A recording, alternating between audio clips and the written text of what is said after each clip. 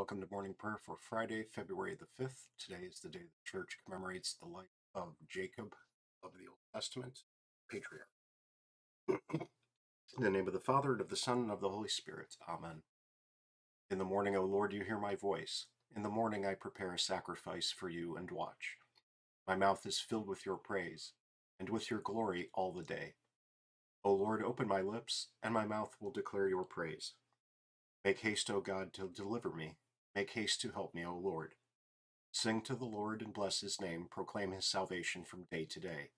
Give to the Lord the glory and strength. Give him the honor due his name. Alleluia, alleluia. Glory be to the Father, and to the Son, and to the Holy Spirit, as it was in the beginning, is now, and will be forever. Amen. Praise to you, O Christ. O come, let us worship him. In you, O Lord, do I take refuge. Let me never be put to shame. In your righteousness deliver me. Incline your ear to me, rescue me speedily. Be a rock of refuge for me, a strong fortress to save me. Love the Lord, all you his saints. The Lord preserves the faithful, but abundantly repays the one who acts in pride. Be strong, and let your heart take courage, all you who wait for the Lord. Our Old Testament reading today is from Job chapter 2. Again, there was a day when the sons of God came to present themselves before the Lord, and Satan also came among them to present himself before the Lord. And the Lord said to Satan, "From where have you come?" Satan answered the Lord and said, "From going to and fro on the earth, and from walking up and down on it." And the Lord said to Satan, "Have you considered my servant Job, that there is none like him on the earth, a blameless and upright man, who fears God and turns away from evil? He still holds fast his integrity, although you incited me against him, to destroy him without reason." Then Satan answered the Lord and said, "Skin for skin, all that a man has he will give for his life. But stretch out your hand and touch his bone and his flesh, and he will curse you to your face." And the Lord said to Satan, "Behold, he is in your hand, only spare his life." So Satan went out from the presence of the Lord and struck Job with loathsome sores from the sole of his foot to the crown of his head. And he took a piece of broken pottery with which to scrape himself while he sat in the ashes. Then his wife said to him, "Do you still hold fast your integrity? Curse God and die." But he said to her, "You speak as one of the foolish women would speak. Shall we receive good from God, and shall we not receive evil?" In all this Job did not sin with his lips. Now when Job's 3 friends heard of all this evil that had come upon him, they came each from his own place: Eliphaz the Temanite, Bildad the Shuhite, and Zophar the Naamathite. They made an appointment together to come show him sympathy and comfort him. And when they saw him from a distance, they did not recognize him. And they raised their voices and wept, and they tore their robes and sprinkled dust on their heads toward heaven. And they sat with him on the ground 7 days and 7 nights, and no one spoke a word to him, for they saw that his suffering was very great. After this, Job opened his mouth and cursed the day of his birth, and Job said, "Let the day perish on which I was born, and the night that said a man is conceived. Let that day be darkness. May God not above not seek it, nor light shine upon it. Let gloom and deep darkness claim it, let clouds dwell upon it, let the blackness of the day terrify it. That night let thick darkness seize it. Let it not rejoice among the days of the year, let it not come into the number of the months. Behold, let that night be barren, let no joyful cry enter it. Let those curse it who curse the day, who are ready to rouse up Leviathan. Let the stars of its dawn be dark, let it hope for light but have none, nor see the eyelids of the morning, because it did not shut the doors of my mother's womb, nor hide trouble from my eyes." Our writing today is from Martin Luther, from his Sermons on the Gospel of John. John wishes to say, "Your lamb was taken from men, as Moses commanded in the law of God," Exodus 12:3-5. But this is God's lamb. The Easter lamb is a lamb from God, not a lamb selected from the wethers, castrated male sheep.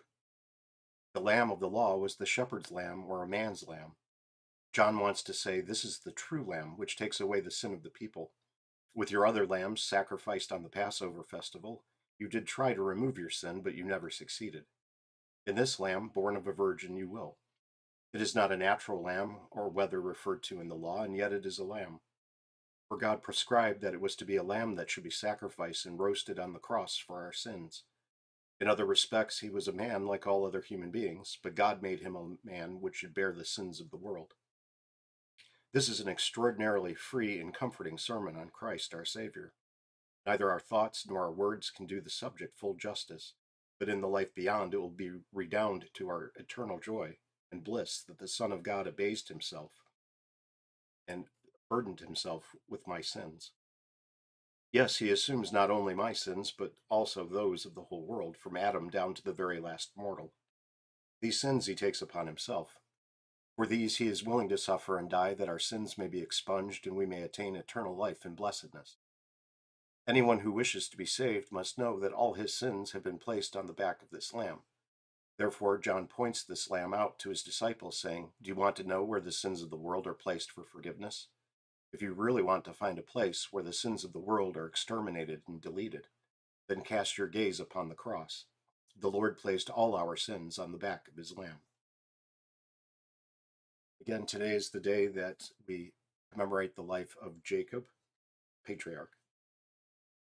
Jacob, the third of the three Hebrew patriarchs, was the younger of the twin sons of Isaac and Rebekah. After wrestling with the angel of the Lord, Jacob, whose name means deceiver, was renamed Israel, which means he strives with God. Genesis 25:26 and 32:28. His family life was filled with trouble caused by his acts of deception toward his father and his brother Esau, and his parental favoritism toward his son Joseph. Much of his adult life was spent grieving over the death of his beloved wife Rachel and the presumed death of Joseph, who had been appointed by the Egyptian pharaoh to be in charge of food distribution during a time of famine in the land. Prior to Jacob's death, through the blessing of his sons, God gave the promise that the Messiah would come through the line of Jacob's fourth son, Judah.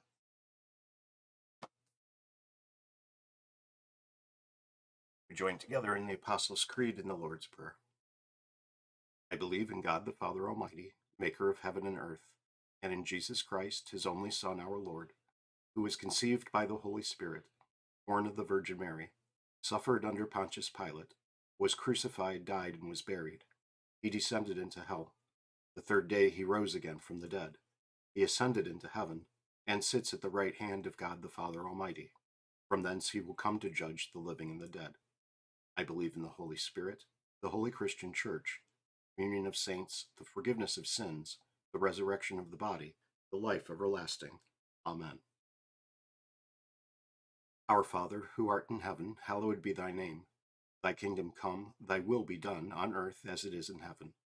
Give us this day our daily bread, and forgive us our trespasses, as we forgive those who trespass against us. And lead us not into temptation, but deliver us from evil.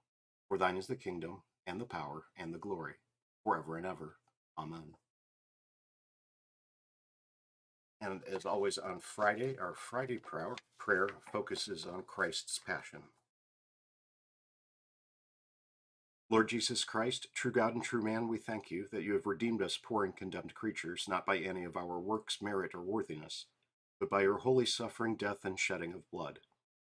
O Lord, your suffering was great, your torment was heavy. We cannot comprehend how many your stripes, how deep your wounds, or the bitterness and painfulness of your death. How inexpressible is your love that reconciled us to your heavenly Father. In great fear of death, you sweat blood on the Mount of Olives, drops of blood that fell upon the earth, and there abandoned by all your disciples. You willingly gave yourself into the hands of those who led you mercilessly, bound hard and cruel from one unjust judge to another. You were falsely accused and condemned, spit upon, scoffed at, and struck in the face with fists. For the sake of our misdeeds, you were hit, whipped, crowned with thorns, and treated wretchedly, like a worm and not a man. You were despised and rejected by men, a man of sorrows and acquainted with grief, so that even a heathen heart took pity and said, Behold the man.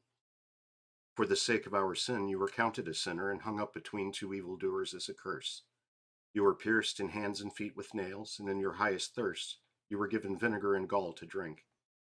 Finally, in great pain, you gave up your spirit, so that you could pay our debt and we could be healed by your wounds.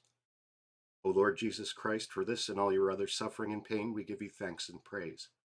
We pray you, let your holy bitter suffering and death not be lost on us, but grant that at all times this may be our comfort, and that we may boast in it, and that as we ponder it, all evil desire in us may be snuffed out and subdued, and all virtue may be implanted and increased, so that we, having died to sin, may live in righteousness, following the example you have left us, walking in your footsteps, enduring evil with patience, and suffering injustice with a good conscience. Amen. Lord Jesus, scepter that rises out of Jacob, Lamb of God who takes away the sin of the world, rule our hearts through your suffering cross and forgive us our sins, that we may become partakers of your divine life, where you live and reign with the Father and the Holy Spirit, one God, now and forever. Amen. I thank you, my heavenly Father, through Jesus Christ, your dear Son, that you kept me this night from all harm and danger. And I pray that you would keep me this day also from sin and every evil, that all my doings in life may please you. For into your hands I commend myself, my body and soul, and all things. Let your holy angel be with me, that the evil foe may have no power over me. Amen. Have a blessed day.